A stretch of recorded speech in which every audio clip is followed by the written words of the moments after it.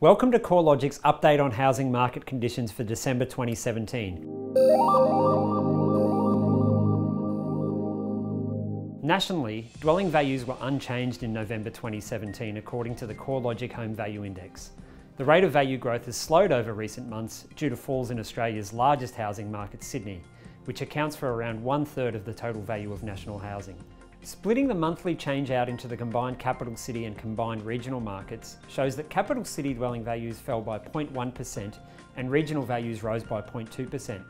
Over the past 3 months, capital city dwelling values were 0.2% higher, while regional values increased by 0.4%. On an annual basis, the pace of capital gains has halved over the past 6 months, with value growth slowing to 5.2% nationally, with the combined capital cities recording an increase of 5.5% and combined regional market values up 4.2%. The 5.2% increase in national dwelling values is the slowest annual rate of growth in 12 months. Of course, at that time, the first round of macroprudential policy changes was still working its way through lending conditions, which was slowing the market.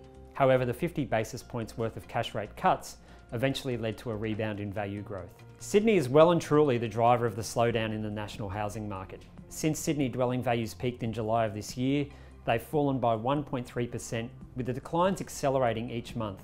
Although values have fallen in Sydney, between February 2012 and July 2017, they increased by 75%, so the recent pullback has been fairly minor to date.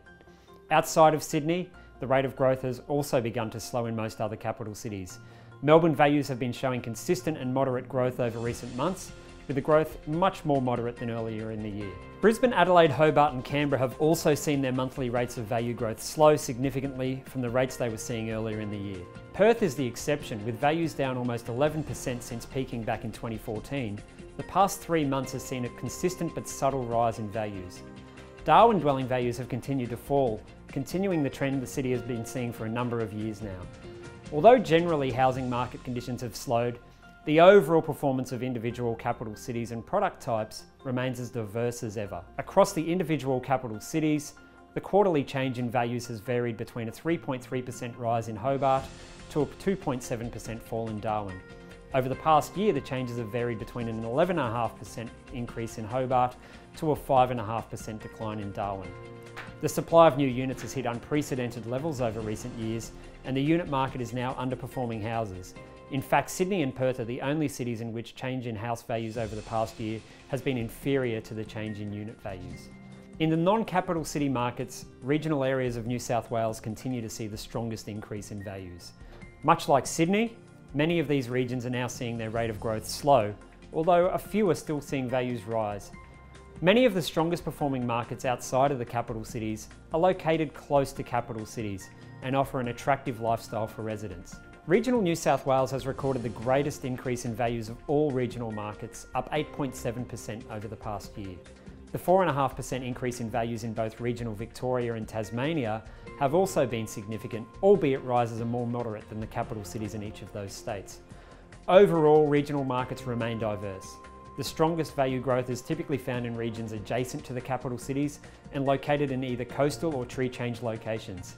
In New South Wales, Newcastle and Lake Macquarie has seen the greatest value increase, while in Victoria it has been Geelong.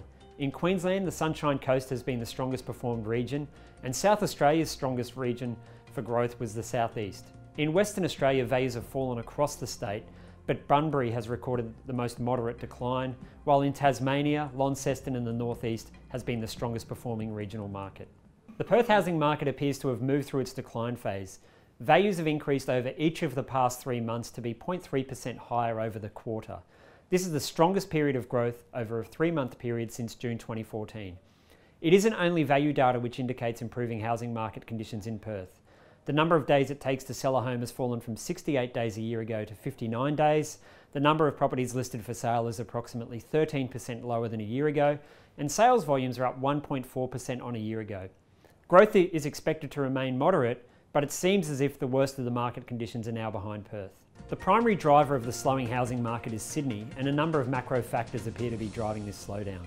The banking regulator APRA has introduced a range of macroprudential measures which have resulted in tighter serviceability calculations and a limited availability of investor and interest-only borrowings. The first round of policy changes, which focused on reducing the availability of credit to investors, led to a slowdown in the housing market, which was cut short by 2 25 basis point cuts to the cash rate in May and August of last year. The second round limited the availability of interest-only lending and has also led to many lenders increasing mortgage rates for both investors and interest-only borrowers. The latest September data shows that demand for interest-only mortgages in September sunk to levels well below the prescribed 30% cap. It seems at this stage extremely unlikely that the Reserve Bank will cut interest rates once, let alone twice, to provide a similar relief to borrowers to that which was provided in 2016. Overall, these macroprudential policy changes are seemingly acting as a disincentive for investment in the market and have coincided with the current housing market slowdown. Additional factors which are also impacting on the market is stretched housing affordability, particularly in the two largest housing markets, an increase in the volume of stock available for sale, and growing concerns and warnings from regulators about the record levels of household and housing debt. While the previously mentioned factors point to several weaknesses for the housing market, there are a number of reasons to believe that any reduction in values, particularly in Sydney or Melbourne, is likely to be moderate. Financial markets do not expect the cash rate to be increased until 2019, which suggests that there is unlikely to be any significant movement in mortgage rates over the short to medium term. The labour market is continuing to improve and jobs growth is becoming more widely spread, and unemployment generally is reducing.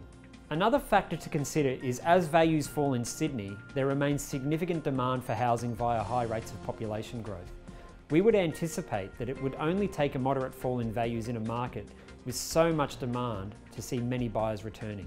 The housing market remains diverse. However, as we are now witnessing, markets don't continue to rise or fall forever, they run in cycles. After values have risen by more than 70% in Sydney over the past 5.5 years, values are now falling, while following falls in excess of 10% in Perth, we are now seeing some stability return to that market. Overall, a slowing of Sydney's housing market, given its recent growth, should not come as a surprise. Furthermore, a slowing of the nation's largest housing market will result in weaker headline growth figures for the national housing market, a trend we expect to continue in 2018. If you would like to keep a closer eye on the housing market, check out the CoreLogic website, where we are updating our perspectives on the housing market on a daily basis. www.corelogic.com.au